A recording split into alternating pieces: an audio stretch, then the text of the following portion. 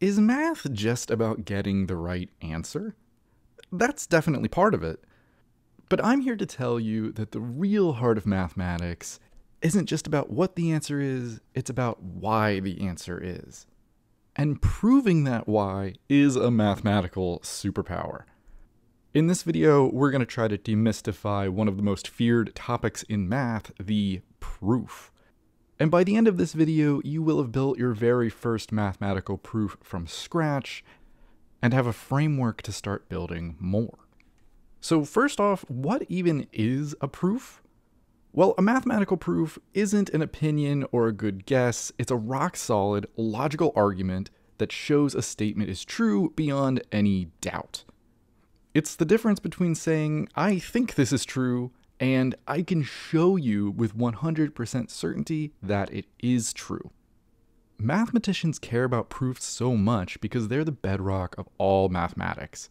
Every single formula you've ever used, from the Pythagorean theorem to the quadratic formula, has a proof holding it up.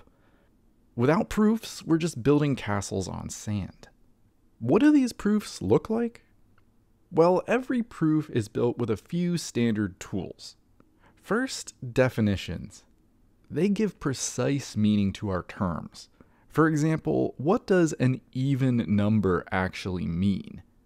It means an integer can be written as 2 times another integer. That's the definition of an even number.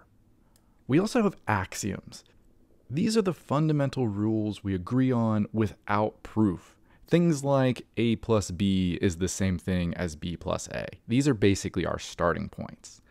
And of course, we have the rules of logic. This is our reasoning engine. We use logical steps to connect our definitions and axioms to reach conclusions. Now, there are many ways to build your argument, and many different proof techniques. Some of the most common are direct proofs, proof by contradiction, or proof by induction. If you want to see all these and more in action, you can watch my full proof course on YouTube. For this video, we'll just take a look at a direct proof. Let's take a look at this statement. The sum of any 2 even integers is even. In other words, an even number plus an even number is also an even number. This feels obvious, right?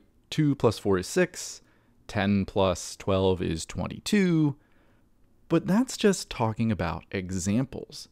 We need to prove it for any 2 even integers in the entire universe. This is why proofs usually use arbitrary letters or symbols. That way they can be universally applied. So let's just take 2 even integers. Call them x and y. Now here is one of the most important bits. We need to translate this into mathematics. Using the definition of even numbers, what does this sentence mean? Well, if x is even, that means x can be written as twice another integer. Call it a. Y can also be written as twice another integer. Call it b. Notice how we're using, again, these arbitrary constants, a and b, to represent some integer. This is what it means for x and y to be 2 even integers. And this is why it's so important to know definitions when doing proofs. The rest feels like usual mathematics.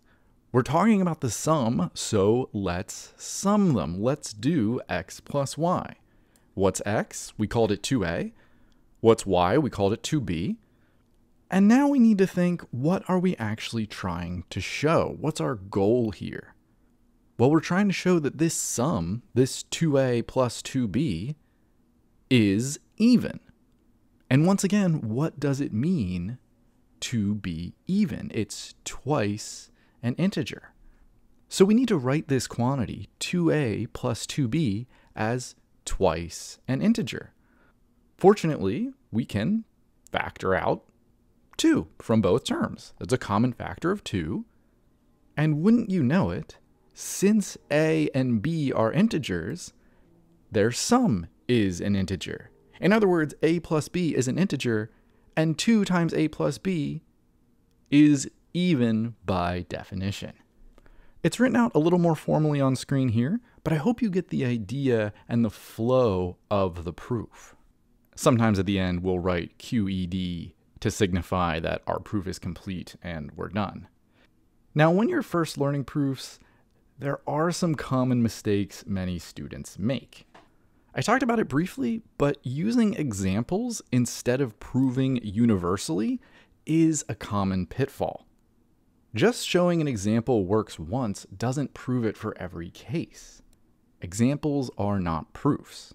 Another common error is circular reasoning. That's when you actually assume true what you're trying to prove true. That would be like saying the sum of an even number is 2k in our setup earlier. You can't start with the conclusion. It's so important I have to say it again. Forgetting definitions or not being able to write down the definitions in terms of mathematics. Some teachers will tell you that most of a proof comes down to knowing the definitions of the things you're trying to prove and work with.